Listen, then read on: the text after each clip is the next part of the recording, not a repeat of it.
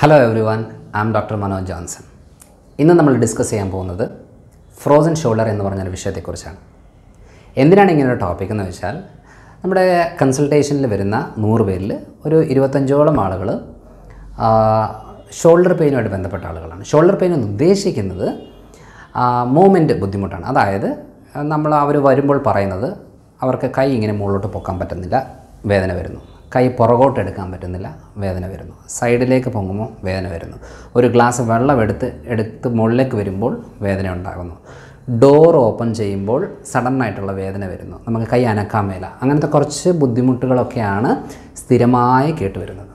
അപ്പോൾ ഇത്രയും ബുദ്ധിമുട്ടുകൾ നമ്മൾ സ്ഥിരം കേൾക്കുമ്പോൾ നമുക്ക് തോന്നുന്നൊരു കാര്യം, അത് പെരിയാർത്രൈറ്റിസ് ഫ്രോസൺ ഷോൾഡറുമായിട്ട് ബന്ധപ്പെട്ട കാര്യങ്ങളാണ്. ഈ ഫ്രോസൺ ഷോൾഡറിൽ ആളുകൾ സ്ഥിരമായിട്ട് പെയിൻ കില്ലേഴ്സ് എടുത്ത് കാലങ്ങളായിട്ട് ട്രീറ്റ്മെൻറ്റ് എടുക്കുന്ന ആളുകളും ഉണ്ട്. പക്ഷേ ഭൂരിഭാഗം ആൾക്കാരും വീട്ടിൽ തന്നെ നിന്ന് എന്തെങ്കിലുമൊക്കെ അഡ്ജസ്റ്റ് ചെയ്യാൻ നോക്കുന്നവരാണ്. വല്ലാത്ത ബുദ്ധിമുട്ട് തോന്നിയെങ്കിൽ മാത്രമേ അവർ ഹോസ്പിറ്റലിൽ വരികയും ട്രീറ്റ്മെൻറ്റ് എടുക്കുകയും ചെയ്യുന്നുള്ളൂ. അപ്പോൾ ഈ ഒരു വീഡിയോ മെയിനായിട്ടും നമ്മൾ വീട്ടിൽ ഇരുന്ന് എങ്ങനെയാണ് നമുക്ക് ഷോൾഡർ പെയിന് കുറയ്ക്കാൻ പറ്റുന്നത് എന്നുള്ളതിനെ കുറിച്ചാണ്. ഫ്രോസൺ ഷോൾഡറിൻ്റെ കണ്ടീഷനിൽ മെയിനായിട്ടും 3 സ്റ്റേജുകളാണുള്ളത്. ഫസ്റ്റ് സ്റ്റേജ് എന്ന് പറയുന്നത് ഫ്രീസിങ് സ്റ്റേജാണ്. ഫ്രീസിങ് സ്റ്റേജ് എന്ന് പറയുന്നത് നമ്മുടെ ഷോൾഡർ ഭാഗത്ത് വേദനയായിരിക്കും. ഞാൻ നേരത്തെ പറഞ്ഞ കൈ വെക്കുമ്പോൾ എടുക്കുമ്പോൾ എന്തെങ്കിലും കാര്യങ്ങൾ ചെയ്യുമ്പോഴുള്ള വേദനകൾ, പിന്നെ രാത്രിയിൽ കടന്ന് ഉറങ്ങാനുള്ള ബുദ്ധിമുട്ട്, ആ സൈഡിൽ നമുക്ക് കൈ വെക്കാൻ പറ്റത്തില്ല, റൊട്ടേറ്റ് ചെയ്യാൻ പറ്റത്തില്ല, അങ്ങനത്തെ രീതിയിലുള്ള ബുദ്ധിമുട്ടുകൾ അനുഭവപ്പെടുന്ന സ്റ്റേജാണ് ഫ്രീസിങ് സ്റ്റേജ്. സെക്കൻഡ് സ്റ്റേജ് എന്ന് പറയുന്നത് ഫ്രോസൺ സ്റ്റേജാണ്. ഫ്രോസൺ സ്റ്റേജ് എന്ന് പറയുന്നത് വേദന കാണും, അതിനോടൊപ്പം തന്നെ മൂവ്മെൻറ്റുകൾ റിസ്ട്രിക്റ്റഡ് ആയിരിക്കും. മൂവ്മെൻറ്റ് റിസ്ട്രിക്റ്റഡ് എന്ന് പറഞ്ഞാൽ ഒരളവിൽ കൂടുതൽ കൈ നമുക്ക് മുന്നോട്ടോ പുറകോട്ടോ സൈഡിലേക്കോ മൂവ് ചെയ്യാനുള്ള ബുദ്ധിമുട്ടുകൾ. ചില ആളുകൾക്ക് ബാക്ക് പോക്കറ്റിലേക്ക് കൈ വെക്കാൻ പോലും പറ്റത്തില്ല. നമുക്ക് ജസ്റ്റ് ഒന്ന് പുറകോട്ടൊന്ന് ബാക്കിലേക്കൊന്ന് ടച്ച് ചെയ്യാൻ പോലും പറ്റാത്തൊരു സാഹചര്യമായിരിക്കും ഫ്രോസൺ കണ്ടീഷനിൽ. വേദനയും കാണും, അതോടൊപ്പം തന്നെ മൂവ്മെൻറ്റ് റെസ്ട്രിക്ഷൻ ഉണ്ടായിരിക്കും. അതായത് ഫസ്റ്റ് സ്റ്റേജിൻ്റെ ഫ്രീസിങ് സ്റ്റേജ് എന്ന് പറയുന്നത് 1 മാസം തൊട്ട് 6 മാസം വരെ സമയത്തിനാണ് നമ്മൾ ആ ഒരു സമയത്തിനുള്ളിലാണ് നമ്മൾ വേദന അനുഭവപ്പെടുന്ന ഒരു രീതികൾ വരുന്നത്. 6 മാസം തൊട്ട് 1 കൊല്ലം വരെ 12 മാസത്തോളം സമയം വരെയാണ് ഫ്രോസൺ കണ്ടീഷൻ വരുന്നത്. തേർഡ് സ്റ്റേജാണ് തവിങ് സ്റ്റേജ് എന്ന് പറയുന്നത്. ഈ തവിങ് സ്റ്റേജിൻ്റെ പ്രത്യേകത എന്ന് പറയുന്നത് റിക്കവർ സ്റ്റേജാണ്. അതായത് 1 കൊല്ലമൊക്കെ കഴിഞ്ഞ് കഴിയുമ്പോൾ നമ്മളൊരു 1 കൊല്ലം തൊട്ട് 2 കൊല്ലം വരെ നമ്മളൊന്നും ചെയ്തില്ലെങ്കിൽ തന്നെ നമ്മുടെ ഈ ഫ്രോസൺ ഷോൾഡർ കണ്ടീഷൻ ക്ലിയർ ആവാനുള്ള സാധ്യതകൾ ഉണ്ട്. അതാണ് തവിങ് സ്റ്റേജ് എന്ന് പറയുന്നത്. പക്ഷേ ഈ ഒരു ഫ്രോസൺ ഷോൾഡർ കണ്ടീഷന്, ഷോൾഡർ പെയിൻ റിലേറ്റഡ് ആയിട്ടുള്ള കണ്ടീഷന് നമ്മൾ പ്രോപ്പറായിട്ട് ട്രീറ്റ്മെൻറ്റ് എടുക്കുകയാണെന്നുണ്ടെങ്കിൽ 1-2 ആഴ്ച കൊണ്ട് തന്നെ ഇത് ഫുള്ളായിട്ട് ക്ലിയർ ആവാനുള്ള കാര്യങ്ങൾ തന്നെയാണ്. പക്ഷേ ഭൂരിഭാഗം ആളുകളും അത് വലിയ രീതിയിൽ ഫോക്കസ് ചെയ്യാത്തത് കൊണ്ടാണ് കാലങ്ങളായിട്ട് അവർ ആ ഒരു ബുദ്ധിമുട്ട് അനുഭവിക്കുന്നത്.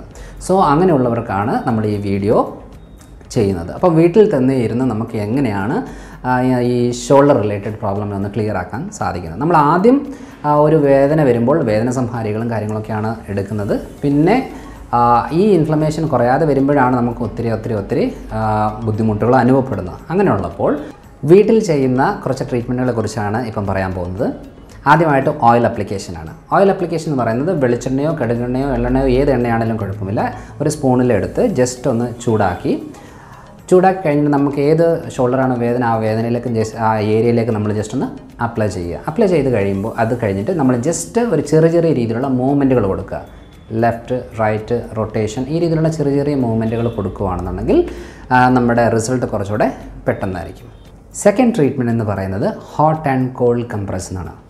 ഹോട്ട് ആൻഡ് കോൾഡ് കംപ്രസ് എന്ന് പറയുന്നത് നമ്മുടെ വീട്ടിൽ ഒരു ടവലെടുത്ത് ഒരു ബക്കറ്റിൽ ചൂടുവെള്ളവും ഒരു ബക്കറ്റിൽ തണുത്ത വെള്ളവുമായിട്ടെടുത്ത് ചൂടുവെള്ളത്തിൽ ടവൽ മുക്കി ജസ്റ്റ് ആ എഫക്റ്റഡ് ഏരിയയിലേക്ക് 1 മിനിറ്റ് സമയം വെക്കണം. അത് 1 മിനിറ്റ് കഴിഞ്ഞ് കഴിയുമ്പോൾ ആ ടവൽ തണുത്ത വെള്ളത്തിൽ മുക്കിയിട്ട് സെയിം ഏരിയയിൽ തന്നെ വെക്കണം. അതേപോലെ 5 പ്രാവശ്യമാണ് അത് റിപ്പീറ്റ് ചെയ്യേണ്ടത്. 10 മിനിറ്റാണ് ഈ ട്രീറ്റ്മെൻറ്റിൻ്റെ ഡ്യൂറേഷൻ ടൈം. തേർഡ് ട്രീറ്റ്മെൻറ്റ് എന്ന് പറയുന്നത് hot fermentation ട്രീറ്റ്മെൻറ്റാണ്. Hot fermentation treatment എന്ന് പറഞ്ഞാൽ നമ്മുടെ വീടുകളിൽ ഭൂരിഭാഗം ആളുകളിൽ കാണാറുള്ളതാണ്. അതായത് റബ്ബർ ബാഗാണ്, അതിനകത്ത് നമ്മൾ തിളച്ച വെള്ളം ഒഴിച്ച് ടൈറ്റ് ചെയ്ത് അടച്ച് നമ്മുടെ ആ എഫക്റ്റഡ് ഏരിയയിലേക്ക് ഒരു 5 മിനിറ്റ് തൊട്ട് 10 മിനിറ്റ്, അതിൽ കൂടുതലല്ല, മാക്സിമം 10 മിനിറ്റത്തെ സമയത്തേക്ക് ആ എഫക്റ്റഡ് വേദനയുള്ള ഭാഗത്തേക്ക് വെക്കുക. 4ാമത്തെ ട്രീറ്റ്മെൻറ്റ് എന്ന് പറയുന്നത് എക്സസൈസാണ്. എക്സസൈസിൻ്റെ പ്രത്യേകത എന്ന് വെച്ചാൽ വളരെ സിമ്പിളായിട്ടുള്ള എക്സസൈസാണ്. ഈ കാര്യങ്ങളെല്ലാം ചെയ്ത് കഴിയുമ്പോൾ ഇതിലേത് ട്രീറ്റ്മെൻറ്റ്സ് നമ്മൾ ആദ്യം ചെയ്തിട്ട് പിന്നെ നമ്മൾ എക്സസൈസിലേക്ക് വരുവാണെന്നുണ്ടെങ്കിൽ അതിൻ്റെ റിസൾട്ട് കുറച്ചുകൂടെ സ്പീഡായിരിക്കും.